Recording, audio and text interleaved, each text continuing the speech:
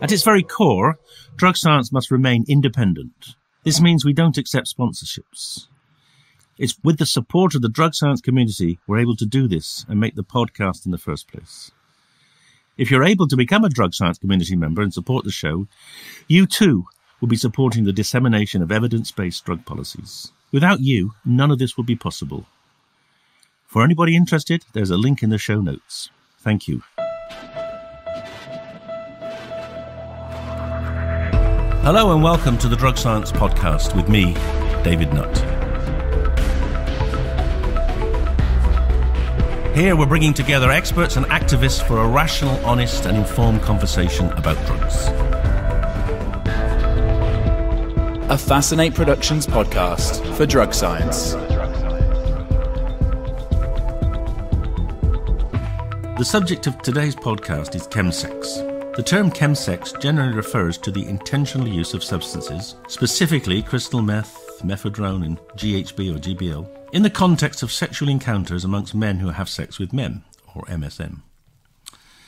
In much of the research to date, chemsex typically refers to sex involving multiple partners and the use of apps to facilitate hookups, such as Grindr, Gaydar or Scruff.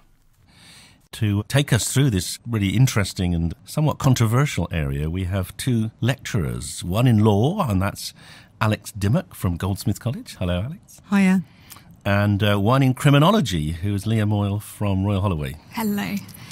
And they have just done a remarkable study on chemsex, getting people to tell them why they take drugs during sex and what impact that has on the sex and the rest of their lives. It's been funded by the Wellcome Trust, and it addresses what is seen by many people as a very worrying and rising trend. One thing their research has discovered is that people who use drugs for sex are often very concerned about harm reduction, and they will share with us some fascinating insights into how to do that. The interview, I think you'll discover, gives a very broad and sensible, balanced view of the whole topic. So I hope you enjoy it. And, of course, if you do, make sure you subscribe to the show, tell your friends about it, follow us on Twitter, and on with the show. So who's going to start off? Which is going to start off by telling us why you got interested in this topic and what you actually did? I can start. So I was at Royal Holloway until September last year, and Leah and I started around the same time, became friends, wanted to work together on something. And my background to that point, I hadn't actually researched drugs before, but I had researched sexual subcultures in lots of detail, things like kink subcultures. I'd done lots of work on pornography. And at the time, there was the beginnings of the outcry around chemsex. And when this sort of phenomenon emerged, particularly when the Vice documentary came out on chemsex, we saw an opportunity really to potentially intervene into that discourse, that conversation, and do something a bit different. So people are using these drugs in combination to facilitate or alter sexual experiences? Yeah, absolutely. So I suppose the fear around chemsex has really been sort of focused upon some of the parties that have been related to chemsex. So we've had stories of individuals who've become addicted to the substances, who've engaged in sort of weekend-long parties, and there's been a lot of fear, I suppose, from the media and policymakers around that. And I think one of the things to say is the majority of that anxiety has been centred on men who have sex with men, gay and bisexual men, and specifically in particular boroughs in London. So one of the areas that is problematic when we start looking at the chemsex research that's been done to date is that all of it is based in urban locations. We don't know very much about what goes on outside of big cities, really. Yeah. So, yeah, the majority of research has been focused on men, and that was one of the things that, in our research, we wanted to go beyond that population and think about sex and drugs in a more holistic way, rather than as a public policy phenomenon or crisis. So rather than sort of getting on the scaremongering bandwagon that everyone's going to get AIDS again because we're injecting mephedrone, you wanted to have a broader perspective. Absolutely. And you raised money from the Wellcome Trust to do a study. Tell us about the study. How did it work? So with the study, we decided that we wanted to combine what's called virtual ethnography and also in-depth interviews. So we were really interested in people's personal experiences. I think what's common with drugs research is focusing on risk and sort of harm. We were very interested in kind of opening up the debate and actually hearing more about pleasure. I think as drugs researchers... Really, lawyers aren't supposed to be interested in pleasure. Lawyers are often very interested in pleasure, probably too interested in some cases. Sorry. Get back on track, right. So I think for us, what was going to be really interesting was to hear about how people used these drugs for enhancement and for sensation. And as drugs researchers, I think because of pressure for policy impact and also funding, we tend to focus upon research which is framed around risk. So really we wanted to tap into those experiences around pleasure. So how did you get the people to interview? To be honest, mainly through Twitter. We set up a Twitter account for the project pretty early on. So the first part of the project was actually historical. We were trying to sort of contextualise the contemporary findings that we then went out to look for. And we were posting we just put out a call for participants and got a huge number of responses just through Twitter. So what was the hashtag? Sex and drugs? Probably. I'm not surprised you got I can't remember. But I think where else did we recruit? We recruited through Blue Light, actually. So what do you actually do? So you ask people to come and talk to you? Yeah. As the drugs researcher, I know that people are very happy to talk about their drug use experiences. Yeah. But I have to say I was concerned as to whether we would get a good uptake for people talking about both of those areas. But what we actually found was that people were really keen to talk about their sex and drug use experiences. We had people say to us, I talk to my friends about sex, I talk to my friends about my drug use, but it doesn't seem to be that I'll talk to them about those combinations together. So was there a sense in which people kind of had things they wanted to get off their chest, or they wanted to kind of share with others because they were confused or worried, or was it that they wanted to sort of proselytise and get people out there enthused, or was it a mixture of both? So we had people say to us that they found it a very cathartic experience to sort of make sense of their sex and drug use. The interview was an experience where they could actually talk through their journey, as it were, on sex on drugs. And I think they found that quite valuable. I think lots of people found it a good opportunity, really, to reflect on lots of drugs. Quite often people talked about experiences that they said they'd completely forgotten about, and it sort of brought back to them. Yeah. And then they sort of set that in context with their sort of broader use of drugs or their broader sexual experiences. Was it, to what extent was it people saying, I've got problems? Because, obviously I'm a psychiatrist. When I've come across this, it's people who say, I can't stop doing the things I don't want to do because of sex and because of drugs. But for your interviewees, it was more about sharing the positives rather than the compulsion. We didn't get any interviewees who would say that they had dependent use. Oh, okay. Now, we had a couple of interviewees who talked about, they did talk about certainly talked about difficult experiences, and they certainly talked about unpleasant experiences, but it wasn't because they felt they had a substance dependency issue. One of the fears about chemsex is it's going to resurrect a whole new generation of people getting addicted either to basically cocaine or methadone, stimulants, or sedatives like GHB. But is that something that you saw or you're worried about in your research, or can we put that to bed? One of the things that did come up, a couple of participants said, I got so used to partying all weekend, so used to having sex with my long-term partner actually using chems. I did find sex sober quite difficult for various reasons. So we had quite a few people talking about that, but it wasn't that they had dependency on the chemicals. It was more that they struggled to re-establish what sober sex meant to them, I guess. Yeah, I think there were definitely participants who related sex on drugs as kind of peak sexual experience. So for them it was how do I reconcile that with everyday sex? So some of them talked about the disappointment of going back to day-to-day sex after having potentially quite a transformative experience. We'll get back to the interview in just a second. I just want to thank all the drug science community members for your continued support. Without you, the dissemination of information like this would not be possible. Drug science is, and always will be, independent. This means we don't accept sponsorships. But by becoming a drug science community member, you'll be helping us bring about change. You'll also receive access to exclusive events and will be able to attend all drug science events for free. To see how to become a community member, click on the link in the show notes. Now, where were we? Let's get back to the show. This kind of reminds me, 30, 40 years ago, with the rise of homosexual sex in San Francisco, for instance, a lot of, fueled may be the right word, energized by the weekends of sex in bathhouses. And a lot of that was driven by cocaine and the ability, cocaine or methamphetamine to keep you going. Is that part of what you're seeing today with methadone? Giving you energy and drive and persistence. To be honest, methadone wasn't one of the drugs that really came up in our study, and I think this is because most of our participants, and this may be because we're women, I don't know, but the majority of our participants were not men who have sex with men. Right. The majority, the men we interviewed, I think, how many was it? 16 women, 15 men in total. Anything from age 22 to 60. Majority, I'd say, were not straightforwardly heterosexual. I think that's fair. Quite interestingly, a lot of our sample population described themselves as hetero-flexible, which was interesting in itself.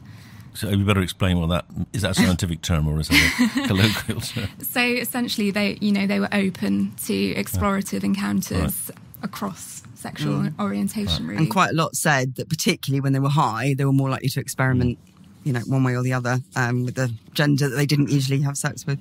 So was there a sense in which some of them were using drugs to allow them to express something that they couldn't express otherwise? Was that an interpretation? I think that's a good interpretation of a lot of our data, actually. For some people, it was about disinhibition, where there might have been sexual issues in their lives otherwise that had stopped them from doing what they really wanted to do, or they had certain personal taboos around sex that perhaps sometimes drugs help them break down. So quite a few of those sorts of experiences we were kind of captured in the data. Just to come back to your initial question, methadone just wasn't one of the drugs that came up much.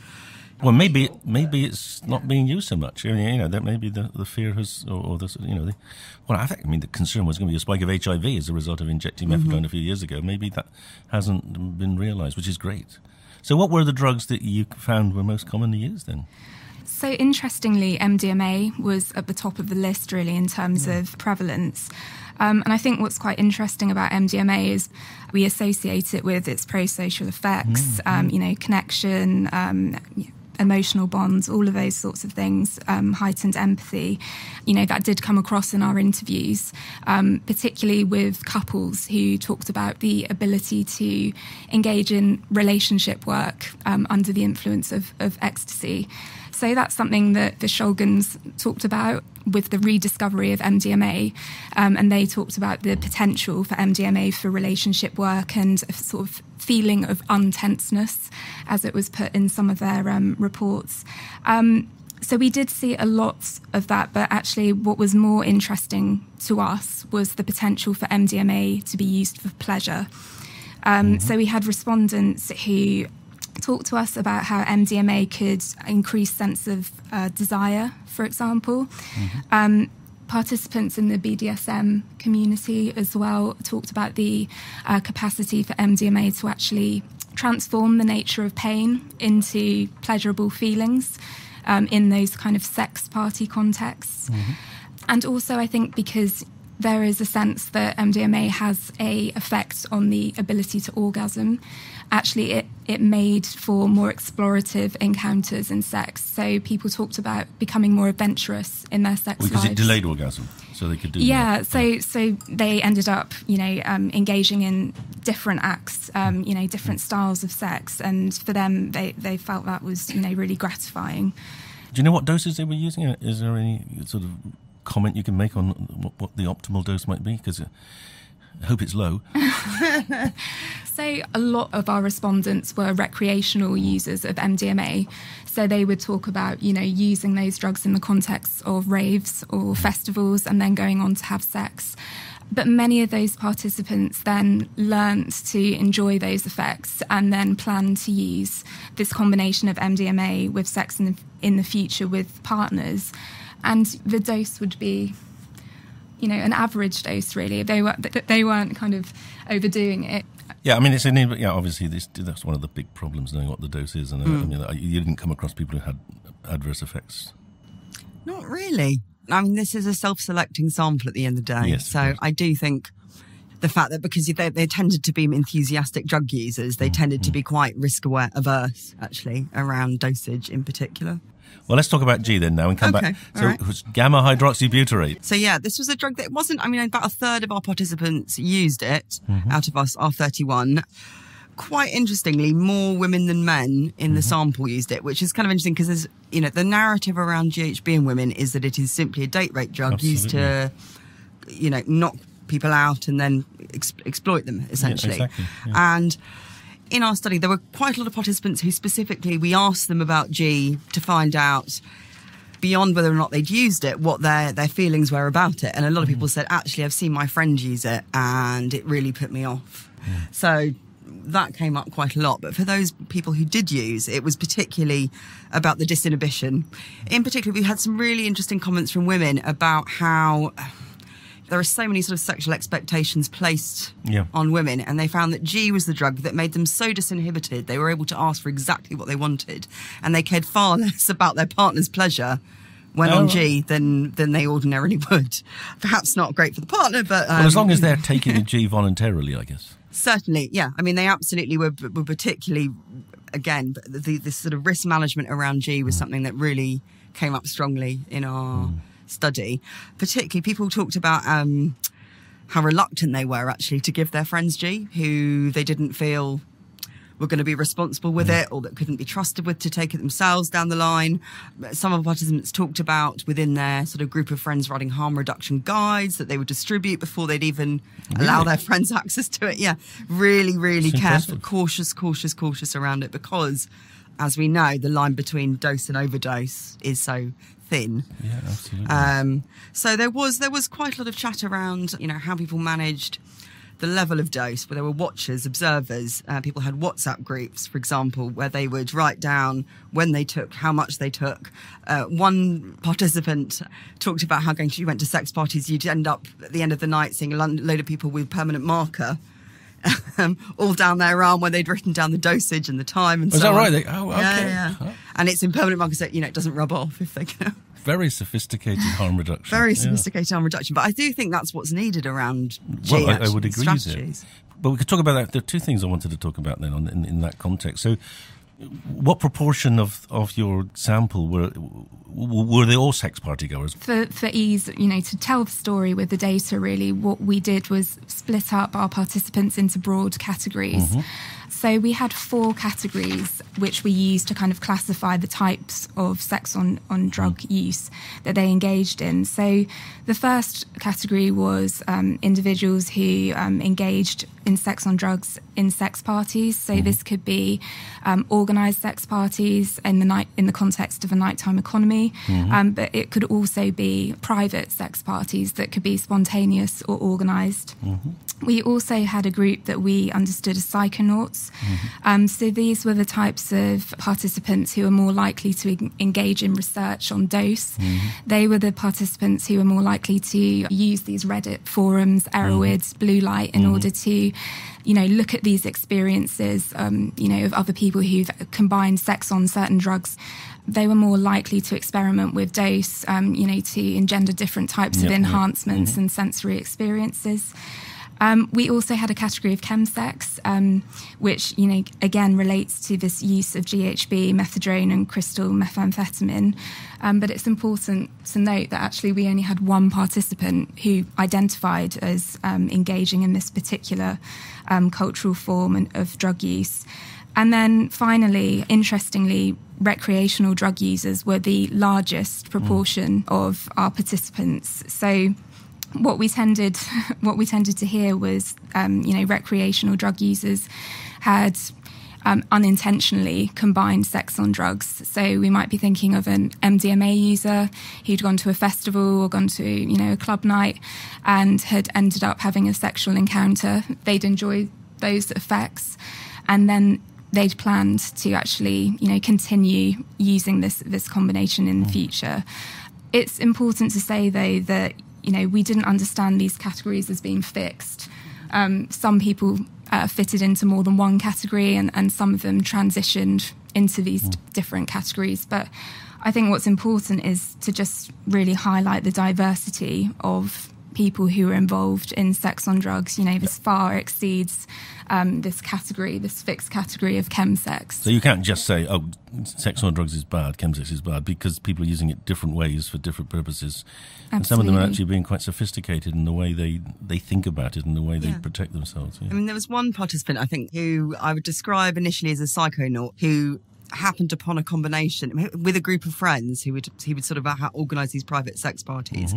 And they basically just trialled various combinations until they hit upon the one that they really liked. And it was quite an unusual one. It was GHB with 2CB and nitrous. And that was what they then used in a very regimented way. Nitrous? Nitrous the balloon? Yes. Okay. Yeah, balloon, sorry. And they would use this in a very regimented way, actually, at all their private parties. The sort of management around this stuff in itself was quite interesting. Well, yeah. But, you know, no alcohol, very strict, no alcohol in the house, you know. I wanted to talk to you about alcohol because, I mean, most people's experience of sex on drugs would be alcohol. I guess it's the drug that most people use to disinhibit them for the first time they have sex. And does that figure at all? Or is it that everyone is kind of moved away from alcohol now? One of the things that came up in an interview that I found really interesting was, you know, when you talk to people about G and the kind of panic around chemsex, the first thing they'd say is, well, why don't people care about alcohol? And all these women being, you know, exploited and, you know, spiked and so on. Why do they care about that when people do this every weekend and get completely intoxicated and can't consent? And that was one reaction that came out again and again and again in interviews, actually, when we talked about, well, we discussed with the participants some of the rhetoric around chemsex and particularly G. Yes, I mean, it's the whole issue of G is I mean, I've been around since it started being used, and I mean, initially I was relatively relaxed about it. It's a medicine. It's used as an anticonvulsant in some countries, used as a treatment for alcoholism in other countries. I've always thought it got quite a bit of bad press, but we have seen examples of people using it to manipulate and control, and sometimes with lethal consequences when it's given with alcohol. So I just wondered whether you had any of your interviewees had actually had bad experience. Definitely. It certainly came out in interview, not only that they'd had bad experiences, that they knew people who had died from it, that, you know, weren't captured in the data because it's not tested for in most toxicology reports, as we know. So certainly, but lots of people talked about having bad experience where they'd mixed with alcohol or they'd done a tiny bit too much. All of them had survived, obviously, because we were interviewing them. But certainly they talked about becoming more and more risk averse around how they used it, how often they used it, the context in which they used it, who they used it with. Yeah, I mean, I think the importance of set and setting was really something that all of our participants really drew upon. So they needed to be in an environment that they felt comfortable with. They needed to be in a particular mindset as well. And sort of returning to G, I know a lot of my participants sort of explicitly talked about GHB being the drug that they wouldn't go near. They had combined lots of different sex and drugs, but actually that was the one that they were quite fearful of. And that was often related to Stephen Port case and drug-facilitated assault. Could you tell us a bit that case? I'm not familiar with that one. I can say a little bit. So this was a case involving a gay guy who was using Grindr to attract sexual partners and essentially spiking their drinks with G, and then he killed several men. I hope I'm right in saying so. Accidentally, perhaps, or deliberately? Well, no, I think deliberately. And I think that's where, you know, there is a lot of anxiety in particular about, you know, the fact that there is more awareness that G exists. People will use it in that particular way. But I do think, you know, that needs to be kept in proportion. That anxiety around it needs to be kept in proportion. Yeah, I think it's actually really important. I mean, you've spent a lot of time talking to people who take G and thinking about G. What's the best way we can reduce the possible risks? Actually, our participants told us a huge amount about innovative strategies around harm reduction. You know, it's about the setting you're in. It's about knowing the people that you're going to take it with.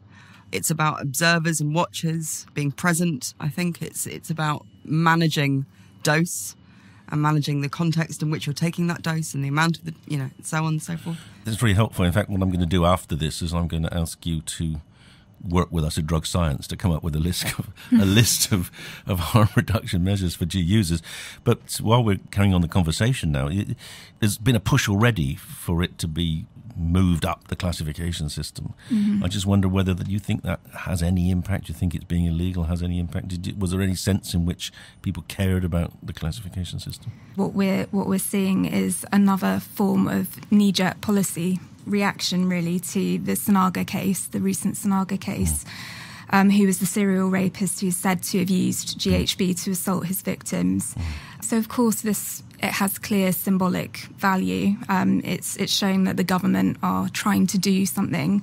But obviously the reality is that tightening controls around GHB is actually unlikely to do much to deter the very small group of individuals who may look to use drugs like GHB to facilitate sexual assault.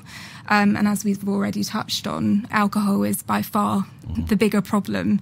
So I think we need to ensure that our attention isn't diverted away from that. But I think we also need to think about our mistakes in drugs policy. So thinking of the new Psychoactive Drugs Act, for example, in 2016, that was partially a response to curing the spice problem in the UK. But actually what we saw was a range of different displacement. So we saw displacement to more harmful drugs. We saw displacement to more harmful market forms as well. So I think that's something that we really need to be very conscious of when we think about GHB and reclassification. I do also think that we need to learn something from history around who is being policed and who the object of policing is. I think, the reality is if you reclassify G, what you're mainly going to be doing is giving gay men longer prison sentences. If we look at the poppers, the issue around policing poppers in the 1980s, our wonderful RA on our project has done some work specifically on that. I think we can take lessons from that about who ends up being policed and who ends up being subject to longer sentences. Well, no, I completely agree with everything you've said. This repeated, as you say, knee-jerk reaction, increase the classification, job done, when in fact, if anything, it's going to make it worse. And it's a distraction from what we should be doing, which is what people who are using these drugs are doing, which is working out ways to minimise harm and reduce the risk to them. So, yeah, thanks for that. Well, we're coming to the end of our session. I've touched on quite a few things. Are there any other drugs which emerged that you want to share with us that some people have found interesting or useful? You haven't mentioned Viagra, which I found slightly interesting, because I thought is that not popular anymore? Sorry, it came up a little bit. Yeah. People talked about combining it particularly with MDMA, because MDMA often has the effect of preventing... Well, that's the point. That was one of the things, I mean, MDMA is a funny drug because it does give you greater warmth and empathy, but it doesn't. It's not particularly sexually... It doesn't particularly promote activity or competence. Well, oddly, I think that's one of the surprising things that came out of the study was that lots of people said that it did exactly that. But it may be that they were they were talking about it in combination with drugs that gave them competencies. No, but I think also the fact is I don't think there's probably ever been a scientific study of MDMA and sexual performance because it's in the legal. It's one of those things we don't know much about because it's very hard to research. Viagra came up a little bit, and I mean, one of the drivers for the study in the first place was there was one particular book, I don't know if you're familiar with it, a book called Testo Junkie by Paul Brie Preciado, came out. It's sort of about the moment of the 1960s where you see the growth of the pharmaceutical industry, the birth of the contraceptive pill and the birth of Playboy. So the sex industries and the pharmaceutical industries combining in that period. So one of the things that we were really interested in was actually how have drugs like Viagra and actually a drug called Velisi that's recently been given FDA approval. It's the new female Viagra. Yeah, that's the one.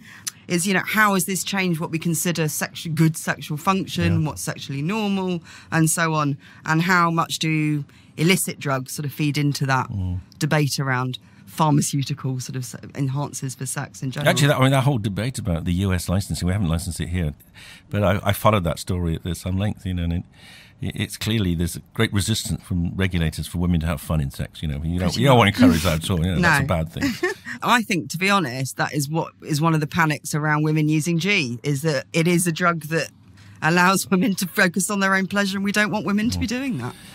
There's no way I'm going to disagree with both of you. In fact, I completely agree with you. Thank you very much for coming on. It's a fascinating topic. I'm actually also fascinated that it's women who are exploring it, not men. So congratulations. Thank you. Thank you very much. I look forward to communicating with you about harm reduction with G as well. I mean, that's something that is really pressing for drug science at present. So we'd be really keen. We will be in touch. Thank you you both very much. Thank you so much.